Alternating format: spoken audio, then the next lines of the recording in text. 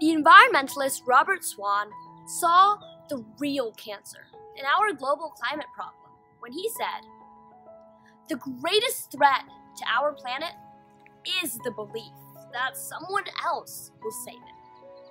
I am here to say that a few of my classmates and I decided that we would rather stand and fight for our future than wait for someone else to come along to save us.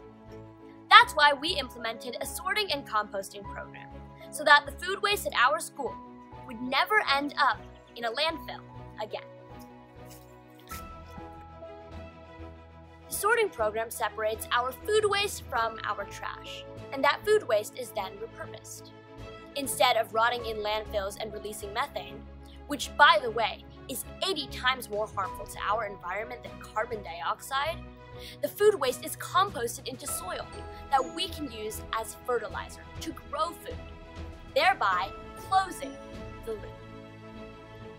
Although the program began in the middle school, it has since been expanded to the elementary and high school divisions.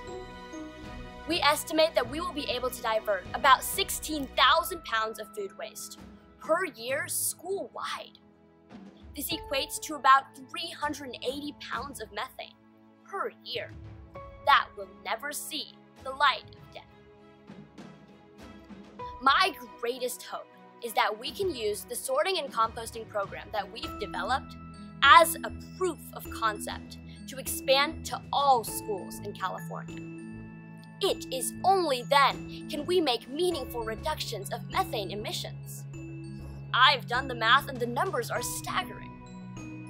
If every school in California diverted their food waste from the landfill, either by composting it on site or sending it to a commercial composter, California alone would stop 2.7 million pounds of methane from reaching our atmosphere. That's equivalent to charging 3.7 billion smartphones.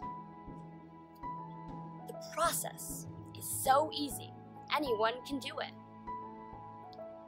We are only children, and yet we know that fighting climate change is the most unselfish act for a very selfish reason.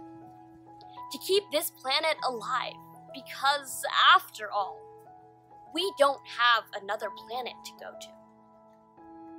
America has always been a beacon of hope and freedom for countless people across the world.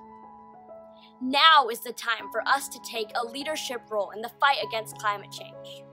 Because, for all of our differences, we are all in this together, as one people on one Earth.